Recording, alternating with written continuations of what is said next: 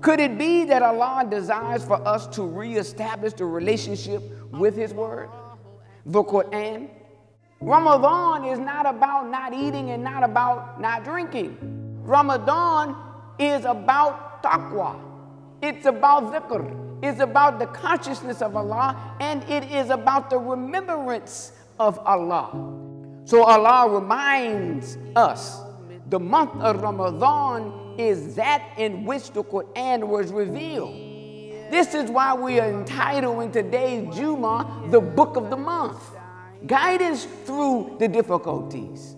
Guidance through that which we may be uncertain about. It's about An-Nur. It is about giving us light in the time of darkness.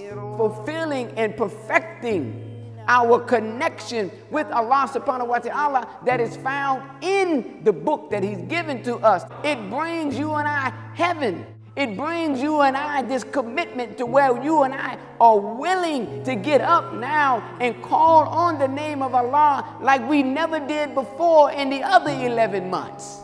So the Honorable Minister Louis Farrakhan tweeted, "Those of you who strive in this month to be faithful to your pledge, a great blessing and reward is offered to you by Allah. None can reward like Allah, and there is no gift that can be given that is greater than the gift of Allah's favor."